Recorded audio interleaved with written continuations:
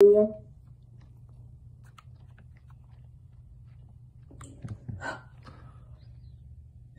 will the future of computing start? The quantum revolution, supercomputing. Edge analytics. The solutions are countless. The impacts are endless. But the foundation is always the same. It starts with Intel. Hallelujah to Jesus. Father, we bless your holy name.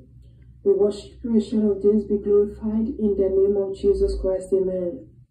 This is God's own channel with Evangelist Sarah. You are welcome. The Lord bless you. The Lord bless every member of this household. It is well with you, child of God. Jesus love you. And I love you. Please family, like this video, share, subscribe. Tell somebody about this ministry. God bless you. As you do that, in the name of Jesus Christ. Amen. Child of God, look at yourself very well. Look at yourself very well and tell yourself that you are not the problem. Yes. This is a word of confidence that the Lord had me to tell somebody. He said, you are not the problem. The problem is that the world have stopped acknowledging good things.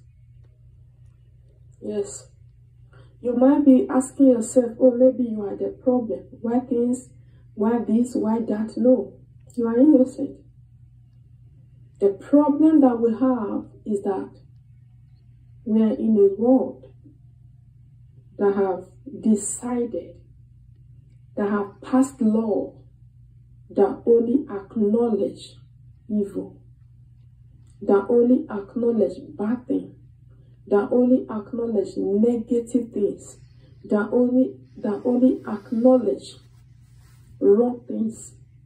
So when the world is acknowledging bad things, evil things, things that are not even pleasant to look at in the face at all, the world is acknowledging it. You that is doing the right thing, no, they will not acknowledge you. Why? Because they have shifted their mind away from good things. They have shifted their mind away from the things of God. They have shifted their mind away from the fear of the Lord. A man that does not have the fear of the Lord cannot understand what the things of the Lord are, cannot understand how it functions. So if they cannot understand how your life is functioning, they will want you to feel as if you are the problem. Like you are the problem, you are too difficult, you are too stubborn. They will want to say all of those harsh things to make you really look at your life as if you have a problem. Child of God, you are not the problem. Now look at what is going on in the world. You see all the war, the problem that is going on, the war here and there, oh, fight, battle, war here and there.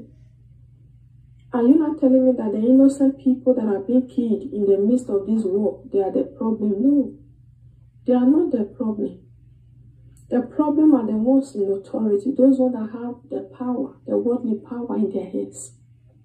Those ones that think that they have the whole world in their hands, that they are not going to die. They are going to live forever. That is the problem. Why? Because the world have chosen to acknowledge power more than human life. They no longer see value in human life. Even if they recorded that, oh, 1 million people died today, they don't care. They have shifted their attention into acknowledging power, power, power, power, power. And you hear somebody say, what have I done? They did nothing. You did nothing, child of God. The truth is that the world has stopped acknowledging good things. The world has stopped. We are in the end time. And the Bible is playing out in our very own eyes. I pray may the Lord give you understanding. It is well with you. Jesus love you. And I love you with the love of Christ. I remain your sister, Evangelist Sarah. By the grace of God, I will see you again. Bye-bye. Perfect.